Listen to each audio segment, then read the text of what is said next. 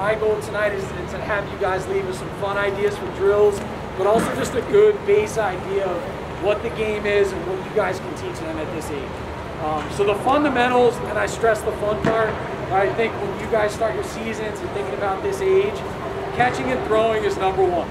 Right? That's the big one. Right? If the kids can catch and throw, everything you're going to do, every drill, any practice you have is going to be 10 times easier. So for us, we always incorporate our stick work in the first 10 minutes of practice. Right? So any of our clinics, any practices we're running, we're always incorporating stick work in the beginning. What I recommend, and this is a personal thing, you guys, do what you want. I would never at that age do a line drill, right? So a line drill, you line the guys up. You've got 7 over there, 7 here, and 1 runs and throws. He catches it, comes to the next guy, and it's back and forth, right? The issue with that is a couple things. One, you're limiting their reps, right? So everything we do at our events is all high rep, right? So an easy way to take kind of what you're accomplishing there and incorporate into your practice high reps is to do partner. So instead of line drills, right, where most likely every single kid's going to drop the ball or they're going to miss it every time and they're going to chase it. You end up just running around and wasting 10 minutes. Partner catch is a really good way to start your practices off. What I would recommend is going about 7 to 8 yards. You can do this all the way down the field. Right? And it really allows you to kind of walk up and down and coach the kids as they're going. It's easy for them to kind of chase the balls if they need to and come back to a spot. You don't need cones, right? And assuming you're out on a grass field, you don't need lines like this. But partner catch, again, is a really good way just to get high repetitions, right? So you set them up 7, 8 yards. You have them work on their throwing motion. Okay, you can switch hands. But what you notice here compared to us running a line drill is every single rep is ours, right? So you're probably 4 or 5 times the quality reps and the fundamentals that a kid would get in a line drill just by starting your practice like this, right? That's one of the reasons that we've kind of incorporated those. We do this at the college level too, and again, it just increases the reps. I think the more they have with these, the more comfortable they get with it, and the quicker they're going to figure it out, right? So that's number one. In terms of catching, right, simple ways that you can take a drill like this every practice or every other practice and start to make it fun. I always equate with our little guys catching just like an egg toss or a water balloon toss, right? It's just something, you give them a visual, they've done it at school days, things like that.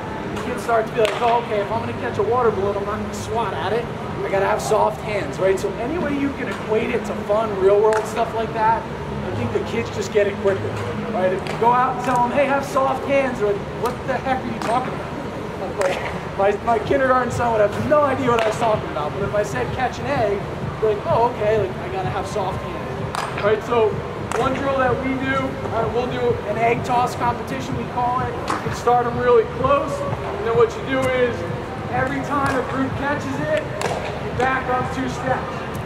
Right? And that's just a good way to end your partner catch every day. Once a group drops it, they sit down, and you just keep going until you have a winner. Right? So it kind of gets them on a high early. They're excited about the drills they're doing. Somebody wins, which is always exciting. And it's a good way to kind of build in some competition. Right? I think that any way you can do that, and kind of transform these drills into fun competitions for the kids, they're going to love. Right? And again, in the end, it's all about them having fun, trying to keep their focus, keep the energy up. So that's one of my biggest recommendations for stick work, is starting your practices like this. I think that's a huge help. In terms of stick work and also shooting, and I think this goes overall in terms of our sport in general, some of the most success I've had with players of all ages in terms of coaching them and really honing their fundamentals has been connecting what we do to other sports. Right, so a perfect example, our throwing motion is very similar to a pitcher in baseball. It's very similar to a quarterback on the football field. It's also, shooting-wise, very similar to a golfer in terms of the way they finish their rotation. Right? So if you play any of those sports, if you've ever done any of those things, sometimes you go out with a 3rd grader and you say, hey, who's your favorite quarterback? And he tells you, you say, okay, if he's throwing the ball 40 yards downfield, he's probably not going to throw it like this. Right? He's going to extend his arms, he's going to be nice and loose, he's going to step, and he's going to throw to his target, and the light goes on. And the next time he takes a stick, he looks like this. His instead of right here like this, which you see a lot at that age, right? So using that connection, I think, for passing, for shooting, is just a really good way to give the kids a visual. I think the more you can do that, the more they connect with it right away, especially early in the season when you start. It's just a good way to kind of create that connection. So one thing that you'll see with younger players is a lot of coaches will advise them to put their top hand high, right? The reason being, with your hand a lot higher, it's a little easier to kind of see the ball and catch it. My only issue with that, and this is a personal preference, is that the older you get, you're told the complete opposite. So you would never in a lacrosse game want to catch a ball like this. It's the opposite. You pretty much make a living here, right? So I recommend for youth players, teach them to have their top hand a little higher. I don't recommend sliding your hand all the way to the top, just because I think it's a bad habit, and then you're going to end up having to break it, the next year with your new team. But bottom hand's always on the bottom. Top hand is about halfway to 3/4 up the stick. And again, that's really where you catch and throw. Anytime you're shooting, that top hand will come down to about here. Good question. Another thing that you can stress with the kids is alligator arms. That's another one that connects with them a lot. So as I said earlier, kind of thinking about a quarterback. Anytime we see youth players and they're shooting or passing like this, right? So their arms are in. You can call it dinosaur arms, alligator arms, whatever you want. But as soon as they hear that, they know what you're talking about. And you just tell them, hey, you don't want alligator arms. We can't play our game in here. We have no range of motion. Right? You want to make sure that you extend your hands, you're nice and loose, and that allows you to follow through and just have a good range of motion when you're throwing your passes. Youth players, for most players, these guys probably have some form of tape. I think tape on your butt end is a good idea, one, to hold it on, but it's also a good idea just to get them feeling kind of that bottom of the stick. The other one is, to your question, is putting a piece of tape about halfway up the stick, right? So you want to tell them, hey, you don't want to go higher than that, but that's a good place where you can have your hand in cradle. It's a good place to catch, something like that. And that's something you can easily take off too, as you work your way up. It's not on there permanently, but definitely something that helps youth players. Shooting ground balls, again, is something that I would highly recommend you touch on as much as possible. Why? One, they're a huge part of our game. Two, where's the ball going to be 90% of the time? At your level, on the ground. Right? It's one of the most common things you see at the youth level in general, but certainly at K through 4th, right? The ball's on the ground all the time. So the better your team is at ground balls, the more successful you're going to be and the more time it'll be in their sticks. All right, so a couple quick base things. One of the things that we tell all of our young guys, they think it's funny, but what I found is, at least the past 2 years, telling guys that work through our programs, they always remember it because it sounds funny. Ground balls, you've got to get low. Right, so anytime you're picking up a ground ball, we tell all of our guys, you have 2 butts. And again, I know that sounds silly, we do it on purpose, but you have the butt end of your stick and you have yours. Right? As soon as we say that, we tell them get both down low. All of a sudden, they all go like this. Right? If you just tell them get your butt end low, like a lot of coaches do, the issue is a lot of guys will do this. Right? They just bend at the waist. They don't get their knees down, so when they're going up to a ground ball, they're doing this, and they're still kind of shoveling into the ball, right? If they get both down low, it helps them get parallel to the ground, bring that ball right up to their face, right? So something you can just write down and remind your kids. It's just a fun way to get them good on ground balls, get both butts low, and you can tell them all the time, remind them. I guarantee you they'll remember, right? Really helps them just do a good job of getting down low. One of my favorites, pretty simple drill that we do. Okay, the first one is called traffic GBs. All right, so traffic ground balls is really designed, and you can do this with 2 guys. You can also do it with 1, but it's really designed to get players used to picking up a ground ball with a stick on it, right? So in traffic. So really, kids think it's fun. It's non-contact. They're just running through the sticks. There's no checks here. All right, but as you'll see here, go ahead. As soon as he comes through, they kind of just lift their sticks up, all right, and work their way through. All right, you coaches can be the ones with your stick over the ball. That's the way we do it with our young guys. You have all the balls at your feet. Put a new ball out. they scoop through. All right. Another good thing you can do with this is, day one you can do it this way, and then day 3 you do the same drill, but after they pick up the ball, you have them shoot. All right. So it goes from a ground ball into a shot. It's just a simple segue that you can do that. You see Brandon here get nice and low. Again, a couple different things that you can do other than shooting. You can pick that ball up. You can have them throw it back to you. It's a really simple way to have it go from the ground to a pass. Right? Doesn't seem like you're doing a ton, but they're working those fundamentals without really thinking about it. Okay, that's kind of the key with all this stuff is make little tweaks to the drills just to help them start to build that stuff in. Old school, like the game Hungry Hippos, most of the kids will have no idea what we're talking about. They've never actually played Hungry Hippos, but they'll all figure it out quickly. Right, so this is a small version, obviously. You can make this box as big as you want. What we'll do is we'll set up cones, right? Each one's about 10, 15 yards apart. Put even groups on each cone, and then you put 20 to 30 balls in the middle. Right, so on the whistle, one guy from each group goes in, picks up a ball, comes right back to his team, the next guy goes. Right, you go until all the balls are picked up. At the end, you stop, you have each team count, okay, and whoever has the most balls wins.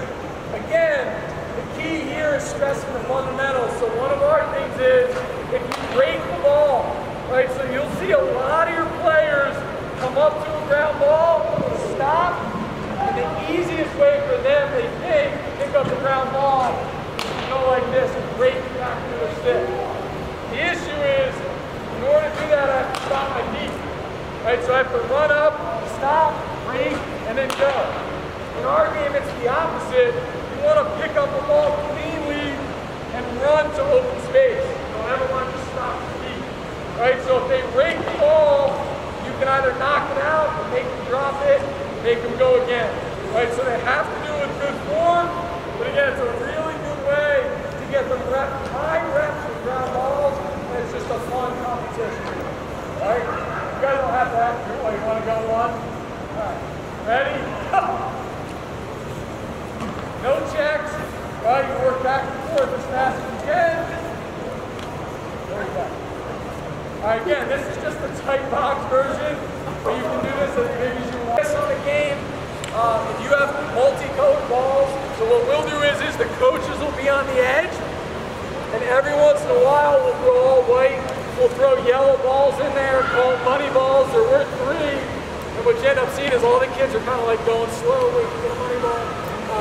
But again, it's just a good way to kind of add a fun element to drills maybe that you've been doing for a while. It's a good way to mix it up. We run another one called Tic Tac Go. So the best way to picture this is, it's tic-tac-toe with lacrosse balls. Right, so you set up 2 groups. You actually set up in cones a tic-tac-toe course, right, as small or as big as you want, and you have 2 teams. Each team has to pick up a ground ball and go drop it in a square, and they're playing to get 3 in a row. Right, so it's a competitive game. The strategies with the kindergartners is absolutely hilarious. It's like our favorite game to do with them because there's literally no strategy. But as they get older, it's definitely a competitive game. It's a lot of fun to watch them do it. And again, it's a way to play tic-tac-toe, but what are they working on? Ground balls with good form. Right? No raking. They got to run, and they're also, without even thinking about it, they're trying to get to the square as quickly as they can so they don't stop their feet. They don't run up to the ball and stop. They want to pick it up and get to the square as quickly as they can. So all you're doing is reinforcing ground balls, pick it up and go. Keep your feet moving without even saying it.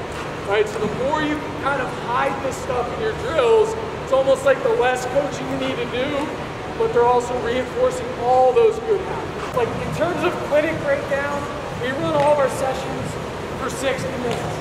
The reason being, and I know practice is a little different, you have more to do. I think drills like these, 10 minutes is usually your cap. Right now, if you have a lot of kids and you need to run it longer, that's fine. You can obviously run this in multiple groups, you know, if you have a couple coaches. But I think with all of our drills at this age group, I think 10 minutes to 12 minutes is usually where you lose your focus. right? They're ready to go to the next thing, they're asking for water.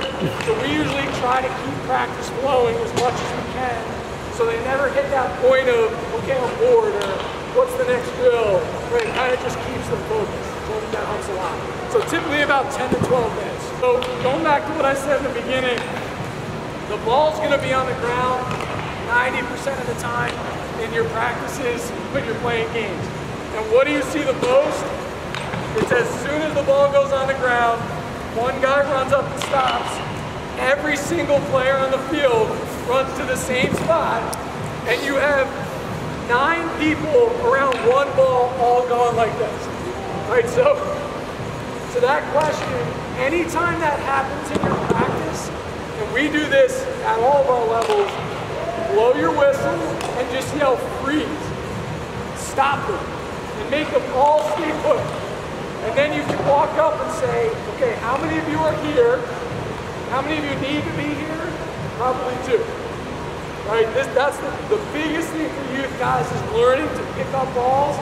The other one, and it's a great thing to teach in that moment, is 2 things that you can do in our game. One in particular that you want to teach early is use your feet. So that's kind of your soccer connection. You can't pick up the ball with your hand, but if you can't pick it up with your stick, you can goose that ball out to space, out of that pile, and then go pick it up. That's also something you can do in your drills. Right, so you can start your drills, you can have your players start over a ball, kick it out, and then go get it. That's another good one. So we call it sumo ground balls. What you do is you go back to back, and you can run this all over the field in groups of 2. So it's a high rep drill. You can have your whole team doing it once, but all over the field. So you get guys back to back, put the ball right underneath you, and then on the whistle, everybody has to try to box out and get the ball. What you notice there, it just happened, most likely in this position, especially with a pole, but even with a short stick, you don't want guys doing this, very unrealistic. So you make them kick it out first. So it's a good way to practice kind of being in a pile, boxing out, which is like what? Basketball. Right, so if anyone plays basketball, good way to connect to that, but working on that box out, and then kicking that ball out, and then going again. That's another good one. Again, that's a high rep drill you can do with your whole team at once. Really good way, even if you're by yourself coaching, you can still do that with your whole group. I think this is the one area where you can really connect it to other sports. I use golf a ton. I think the way golfers finish their swings, what you'll notice with a lot of your players is that when they shoot, they probably rotate about 30–40% of the way. Right, so they're here, they got their arms set, and they shoot. Right, if I were a golfer, that ball would have gone like 20 yards. Right, if I want to drive the ball 200 yards, I need to finish my swing. All right, and that's kind of what you can equate it to. So you start working with your guys on finishing your rotation. In our game, most of your power is generated from your core, from your hips, right, and from your feet, really. All right, your arms are only about 20% of it. Right, so we try to teach our guys to understand. I always try to talk about like a video game, right? And they all light up. Like, what the heck are you talking about? Right? Talk about powering up in a video game. The power starts at your feet, loads all the way up through your hips, your torso, your chest, your shoulders, literally until you get to the ball on your stick. And that's your full power meter. Right? When you get to that point, that's where you're going to be shooting hard. That's where you're going to be scoring goals. Right? So it's getting yourself set up here and kind of seeing your players with that full setup. And then that one drill that I love to do, one of the biggest issues that I think you have at youth practices, depending on your fields, is what field you're on, no backup nets, you miss the cage 500 times, which means you spend an hour ball hunting, right? So how can you set your drills up, especially for shooting, so you don't have to chase a lot of balls, but you can get quality reps? So we call this angry scoring. What we do is, and you can do this on multiple goals, but we put a cone out about 3 yards from the cage. This is not designed for accuracy. This is purely designed for fundamental shooting form. So we'll have the kids come up with a ball on their stick. You set them up like I showed you. They have to freeze before they go, right? So it gives you the ability, as the coach to say, okay, your arms are here, you gotta pull them up and away, right? Maybe their feet are facing the wrong way, right? Little things like that. It allows you to take a look at their form and correct it before they shoot. All right, when you say go, you tell them to get as mad as possible at the ball, as angry as they can. I literally said to a kid this winter in our session with the springboard guys, I said, like, somebody stole your dog. He was like, okay. And he shot the ball really hard. I was like, that's what you need, that's fine. But whatever it is, get angry at the ball, and he's going to shoot as hard as he can, dead center on the goal. Go ahead. Good, so good rotation on his hips, good follow through. Now again, you do this drill 10 yards away, chances of you losing your balls goes up about 80%. If you do it at 3 yards, you can get a ton of reps, get your kids really working on good shooting form, and it's a good way, again, to kind of get them used to that feeling of what it's like to finish a shot and really rotate. Something that you can progress to is kind of letting your players start to understand a little bit where they are on the field and how to kind of gauge that. Right, so the further out you are, the more stretched you are. Right, so the more you want a full shot because you need your full power. Right, as you work your way in, two things happen, and you can use the women's arcs here that are actually great for coaching. But if you catch a ball here, two things are going to happen. One, this is the highest traffic area on the field. So if I throw this ball, and like most second graders, he winds up, almost a guarantee that there's a guy 3 yards to him. I'm going to do that. All right, if he catches this ball in tight, right by his ear, we call these quick sticks. You notice he doesn't cradle, he sticks right by his ear, and that gives him the ability to hide it and also get the ball out pretty quickly. Right, so the closer you get to the cage, the more of the red zone you're in, the more you want to bring that stick into your shoulders. The further away, or when you're passing, you want to start to get out that way. Something else you can do to help with that, and again, thinking about where you can have your biggest issues, one is just catching and throwing, right? So how do you eliminate that? You throw the balls. Right, so if you want to get shooting reps right here, set your line up and have the players catch and shoot in tight, but you're tossing the balls. Right, it gives you control of the reps instead of having the players throw it, where 1 out of 5 they catch or is catchable. Right, so again, a little tweak you can make. You're sitting here with a bucket, there's a line, he steps in, a little quick stick, next guy goes. Right, and it's just a good way to guarantee reps. Right, I think one of the biggest issues that you have at the youth level is guaranteeing quality reps. Right, so in that hour and a half, how do I make sure that my kids are actually getting reps where they're getting better? That's a really good way to do it. We do a ton of work with ball toss. Right, it just gives the coaches the control. You guys have the ability to put the ball right where you want it. Right, and then eventually, when you're comfortable with it, you can work up to where the kids are throwing it. But you certainly don't need to start with that. Right? Anyway, I think you can kind of, again, set those drills up to where the reps are really good. It's going to build their confidence, and it's making the most of the time that you guys have. I think at the youth level, if you can get your players to shoot with good form, that is all that matters. If they're shooting with good form and they hit that 6x6 gauge, you win. You guys did your job. That's hard enough, right? The other thing is, and one of the issues that we see with making players shoot bouncers, is a lot of times when players shoot bouncers at that age, they'll really drive their top hand into the ground like this.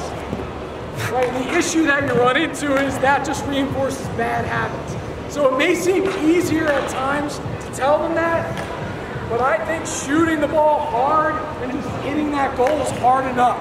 Right? So setting them up to just shoot with good form and really get used to being out here and putting that ball anywhere, right, is something that's going to be a lot easier. So everybody's a little different with how they build their practices out. You know, I always feel like in terms of timing, you think about an hour to an hour and a half. You know, you've got your stretch period and maybe a lap with a ball on your stick, you know, which is about 10 minutes.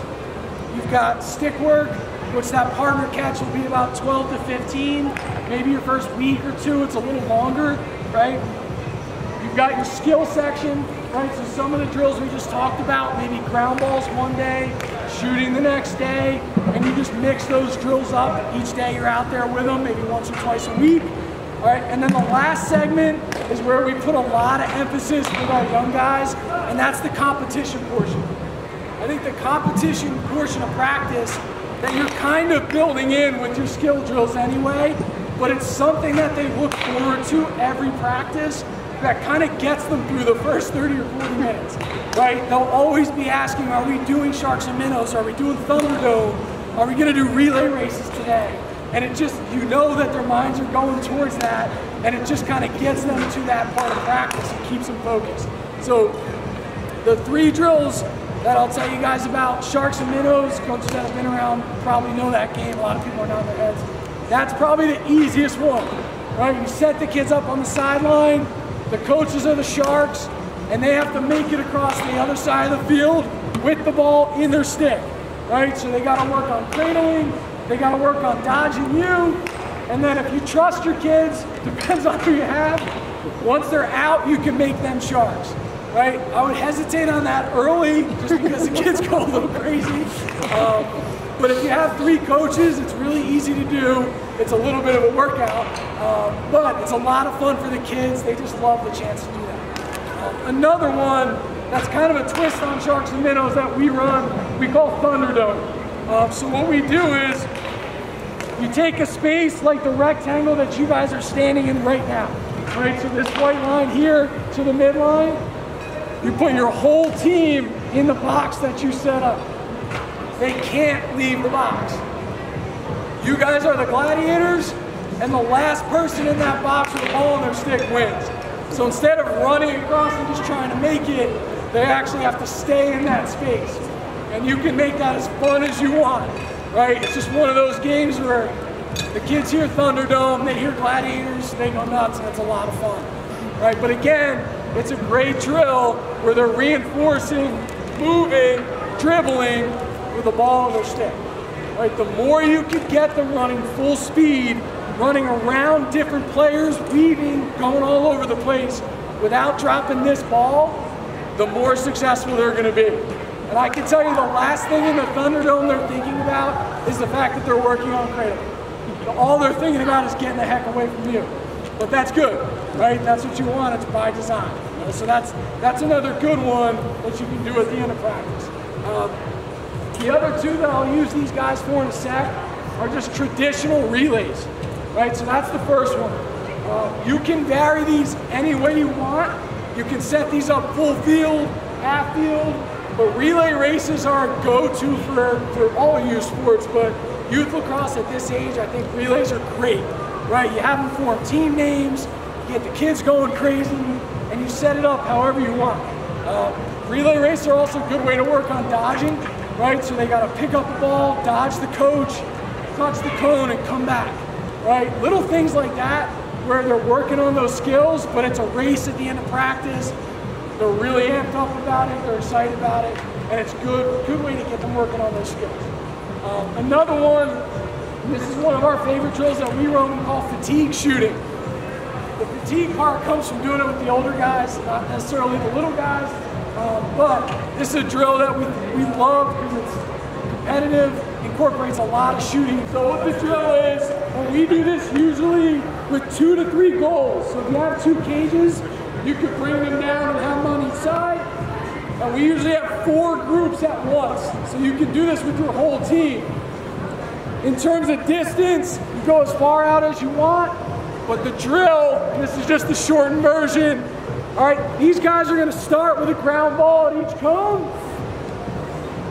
All right, so coaches will roll the balls out. On the whistle, the first guy up is gonna pick it up, run all the way to goal line,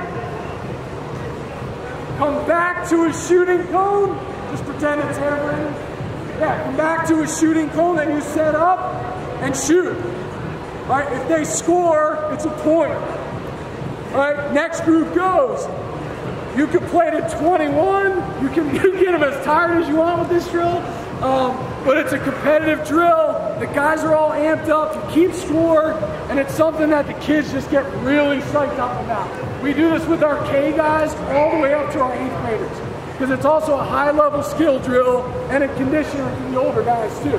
All right, so just a good way again to building, conditioning, get them used to running a little bit, which obviously our game is a lot of, and also to work on ground balls, cradling, and shooting. Right, we call that fatigue shooting. Shooting drills are probably the easiest thing to set up in a ton of different ways, to where you can just give a kid a ball and have them run somewhere and shoot. Right, so the biggest thing I think for kids that age is making sure that they're getting used to shooting in the right spots. Right, so we love to coach our guys to get them to understand the middle of the field in our game is the best place to shoot. Right, so in terms of your momentum, you always want to try to set your drills up to where if you're shooting on the run, you're either coming down the alley towards the goal, or you're coming this way, sweeping towards the goal. Right, so high rep wise, you can set up cones, call this over the cone, right? Really simple, but you have a line and the kids have to run over the top of the cone first, and then before they shoot, they have to square their hips up and follow through. Right, so that's something you can start your practice with. Again, the only reason I don't harp on those is because chances of them hitting the cage are slim, and it ends up being a 40-minute ball. But anytime you want to do shooting drills, that aren't competitive or the ones that we showed you, yeah, I think the more you can get their feet moving and just used to running with the ball on their stick, the more realistic it's going to be. We love to start our youth clinics. We'll get all the kids lined up when they're done stretching, ball on their stick, and then I'll have a whistle. And what we do is we have them all start here in the same hand. Every time you blow your whistle, you have to switch. And the whistles get faster and faster and faster and faster, right? You kind of ramp it up as much as you can. That's a good way to start every practice, right? Simple to that question. One of the things that kids struggle with the most, and I'm like, my own 5-year-old is starting K lacrosse this year, and he's a lefty, and anytime I tell him to go righty, he's like he's great with his left, but anytime I tell him to go right, he can't do this. Like I'm trying to get him to understand. So in those drills, it just gets the kids used to sliding their bottom hand up and switching their top hand down. Right. So another little thing in our game that is really important, and the sooner they can figure out how to switch those hands comfortably, the easier it is to run away from guys and go to school and dodge and do all those things. So I think simple whistle drills like that are the best way. The other way is in those relay races, you don't even have to dodge, but you can make them switch hands. That's another thing that we'll do. So instead of split dodging, we'll just say you got to run up and freely just switch hands. So they're not looking at their feet, they're really focused on it. I think that helps a lot too. But I think the majority of your kids, you'll see running with the ball, not going like this, right? So they kind of put it out, they hold it. So two things that I would say. One is, in that same drill, another thing you can do is maybe the next practice, instead of having them switch hands, on the whistle, keep it in your strong hand and have them just work on that cradling motion, right? So it's just a good way to kind of get them used to it. The other one is then reinforcing in all the drills we talked about, right? So you can stop it and say, okay, no one's cradling, everybody's just running with their stick out. And if you're comfortable with it, if the kids are in pads, like, every once in a while, if we see a kid with one hand, we'll just go up and tap the stick and be like, listen, you don't have a strong stick right now. You add that second hand, it's a lot harder to get that ball out. Yeah, so the more you can just reinforce that in the drills, I think the better, because the kids are likely just to do this. Yeah, definitely one of the things we see at a young age. Yeah. This is a drill that we do with guys youngest, we do with our college guys. It's called Tic Tac Go. This is one of my favorite drills defensively that we do, that I've ever done, and it's something that I think reinforces all defensive fundamentals. So what you do is take their sticks away, also fun because the kids drop their sticks. What you do is, back up a little bit, guys. So you have one player on defense, you have another one on offense. I'll let you guys get it. All right, in terms of coaching points, the defensive player is treating this just like he would defensively, where he wants to see the ball at all times and he needs to see his man. Right? What you'll see the first time you do this drill with that age is where they go like this. Right? Just stand over the ball. So force them to come out like they're actually playing defense. Right? The second piece is just splitting the field. Right? So they're all going to come out straight up like this. You want to stop it on the first rep, have them flip their hips, and split the field. Right? It's just like when you're playing defense, you want to keep a guy going one direction. You don't want to let him just dance all over the place. Right, so you have them split the field. The drill itself, the offensive player gets 3 moves to touch that ball. And this is where you guys come in, you have to officiate a little bit. This is not a football drill. So the first rep, you're going to call it, and it could be a big kid versus a little kid, and he's going to just run them over. Hey, tell them before the drill, this is not a bulldog drill, it's not a football drill, it's not a gladiator drill. Right? This is really designed for the defender. The offensive player is supposed to act like he has a stick in his hand. So he's going to try to shake me up and throw 3 different moves. The other piece of this that helps with that is that the offensive player gets 360 degrees. Right? So when you say go, I don't have to go right away. I can move a little bit. Right, let's say I throw a move here, he does a good job and dries me out. Not that good. And dries me out. Now I have to reset. And every time I'm moving, what's he doing? He's readjusting. On defense, what do we do the entire defensive possession? Readjust non-stop. You're constantly flipping your hips, your head's on a swivel, you're looking around, you want to make sure that you're in the right position to cover your guy and also help out inside. So it helps you kind of get in that mindset and reestablish. With the young guys, again, it's going to be a little bit of a mess to start, but it's still a really fun way to get them in a breakdown position and just working on flipping their hips. You can do that drill 3 times a week, and I guarantee it'll work. It's just a lot of fun. And then I would say too, in terms of defense, I know most of the stuff we're talking about fundamentally is more skill offensive-wise, but I think in terms of that level, one thing that I've always found is the IQ, so the understanding of what's going to happen in the game defensively is a lot harder at that age. So if you can just get them used to just shadowing a guy like that, I think that'll be a big success, right? Because if you try teaching slide principles and one-on-one defense and 2-on-2s, which we see sometimes at a young age, I mean, their heads are ready to explode. Like, what on earth are you talking about, right? And that's why I think, again, this stuff, the more they get comfortable with the fundamentals, when they get to the point with their coaches, where they're at that age, maybe 5th grade, that kind of thing, now they can actually focus on that because they're not frustrated because they can't catch a ball. They can really, really focus on the IQ development piece, which at that point they have plenty of time. They don't need to be great at that stuff in the second. They really don't. The one thing you don't want to do with your goalies is just throw them in the cage and let your kids pepper them. That is not going to help, right? What you want to do with your goalies, especially if it's a kid that is really excited about it and you think might want to play it the whole season, is just build their confidence and understanding of the position. One thing that I would recommend is don't just warm them up, right? They're not going to know how to hold their stick. They're not going to know where to put it on saves. What you want to do with them is all muscle memory work. Right? So ball toss is something you see collegiate players do. You do this your whole career as a goalie. It doesn't involve them getting shelled with shots.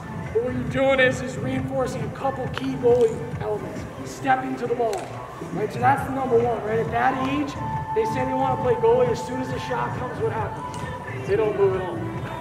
Nothing moves, right? And if they try to make a save, it's all what's in their hands, and their body doesn't move, right? The hardest thing to get the players to do is to actually step to the ball, right? The more they step to the ball, the more they're going to be in front of a shot. Let's go sticks on high, so it's on first, ready?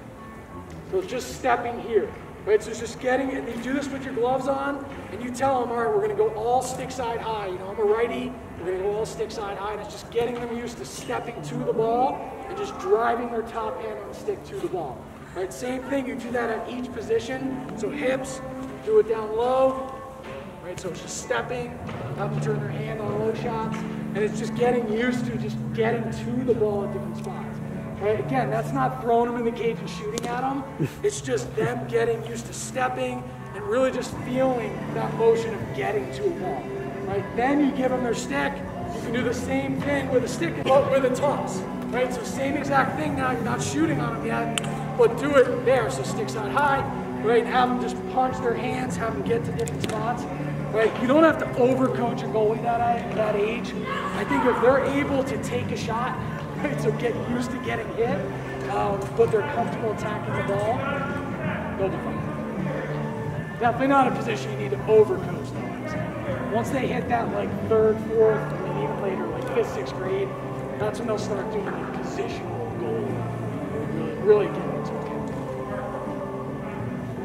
I would, because they probably have no idea how to use a goalie stick yet, and it's a little heavier, but a lot of times what you'll see is as goalies get older, they do a ton of stuff with short sticks, right? Because that giant goalie stick, it's a lot easier to have a bad habit or be slower, but you have that giant stick.